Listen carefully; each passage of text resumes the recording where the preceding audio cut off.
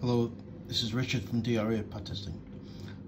I'm just making this quick video to show you how to wire a plug, because the amount of times I come across clients who say, I know how to wire a plug, and then you just see messy, badly wired plugs. So I'm just going to show you how to quickly do it. Nice and easy. Firstly, this bit of cardboard, take that off, put it in the bin, get rid of that. Everybody leaves it on, you need to get rid of it. Open the plug, take the top off, for the inside of the plug. This cable grip, you want to loosen that so you can get your wire in. Take the screw out. The other one, don't take the screw out fully, just loosen it so you can move the cable grip out of the way, like so. And then your terminal screws, if you can loosen them, you need a smaller screwdriver. Loosen them, get the screw out of the way so that we can put in the wires. One thing just to add is the fuse. This has got a 13 amp fuse in, which is fine for the appliance I want to connect the plug to, but just make sure that the fuse you're using is correct. Now we take our cable, which is slightly prepared. We've got the leads here, sorry, the wires here, the brown live, the green and yellow earth, and the blue neutral, cut at the desired length. And just to make it ease, we're just going to put it live in first, like so.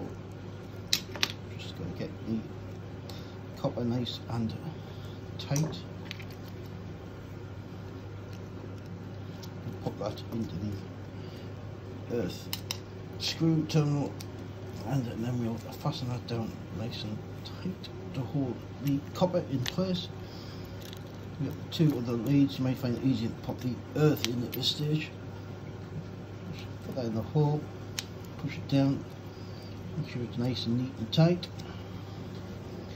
and then we're going to tighten up the screw on this one, nice and tight, and the same with this final one, the neutral. The screw, pull out, push the copper wire in,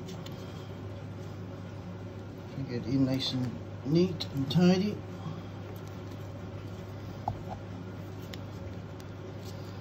Like so. Not quite in, so I'm just going to use the screwdriver to help me get it in there. There we go, perfect. Tighten that up nice and neat. That's on there now, everything's out of the way, it's not going to get caught. Make sure the leads aren't getting caught by the screw head here, so they come through here. Get your cable grip, push that back across, put the screw back in there. Make sure you get the right screw. Push that back in there. That's not the right screw. We'll connect it with the cable grip. Use your screwdriver then to tighten it, and so.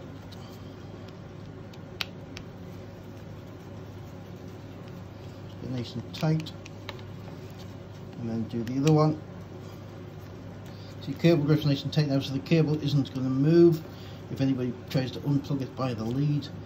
The cable grip does its job and keeps that firmly in place.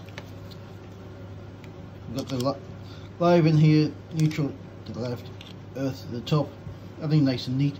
Remember, if it's a class 2 appliance, you're not going to have the earth lead. Put the top back on, put the screw in place, fasten the screw.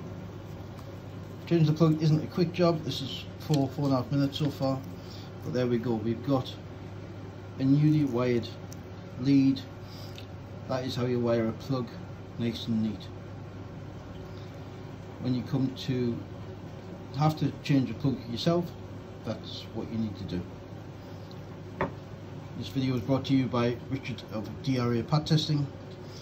If you want to get in touch with me with regards to doing PAT testing for you, these are my contact details.